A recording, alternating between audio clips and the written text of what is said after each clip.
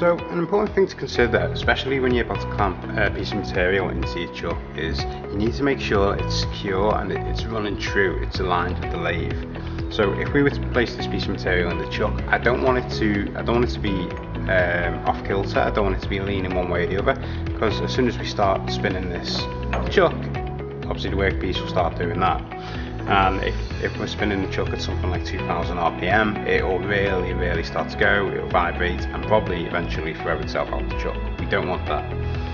Now we're lucky with a 3-jaw chuck, because when we place our material in, these are mostly self-centering, so when we tighten it up, especially if you've got a good piece of material, the material should sit fairly true.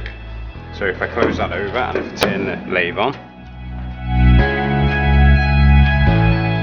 you can see it's fairly straight, it's running pretty parallel. But in the case that it isn't, what we can do is you can use a hide mallet to give it a gentle tap one way or the other. But in order for that to happen, you need to know which direction to tap it in. So what we can use is we can use a DTI. Now a DTI is a dial test indicator, and generally they come on a magnetic stand. So this is our DTI here. You can see the stand's made up of a few simple components. There's a magnet on the bottom with a switch in most instances where you can turn it on or off. So now the magnet's on, I can't move it. If I turn the magnet off, I can move the indicator around. There's a bit of a holding arrangement, and you can adjust this holding arrangement to move the indicator wherever you may need it.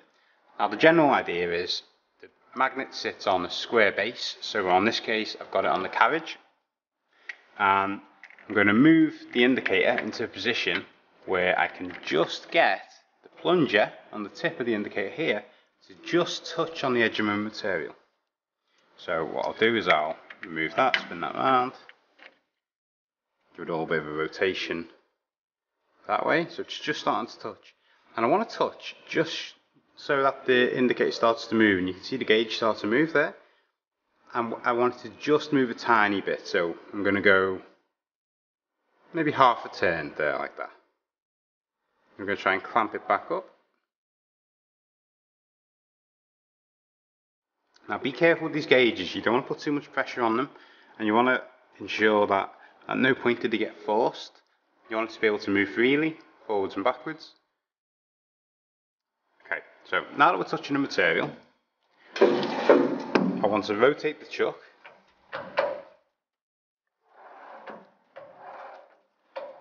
And as I rotate the material, as long as we're touching all the way around, we should see our gauge move and turn.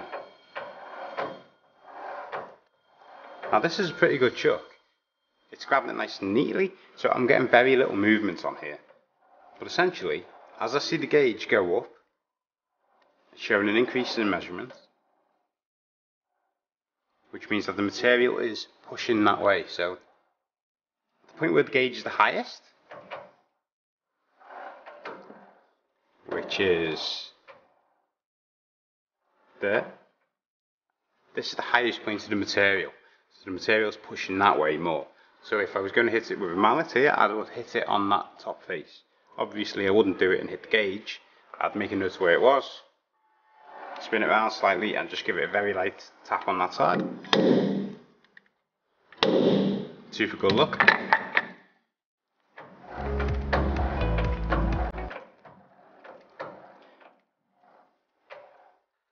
See the high spot is there. Now this is very close. So there's a good chance that this out around here may be because the material itself is slightly out around from the stockists. Let's have a check. Yeah, we can see we've gone the other way there now. So now there actually is some variation. I've actually knocked that out of square, not out of alignment. So let's go to the high point again, which is there. I'm just going to give that a very gentle tap.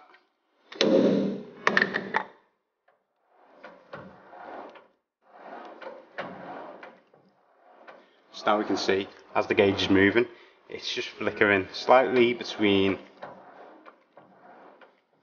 about 2 indentations it's moving up and down between.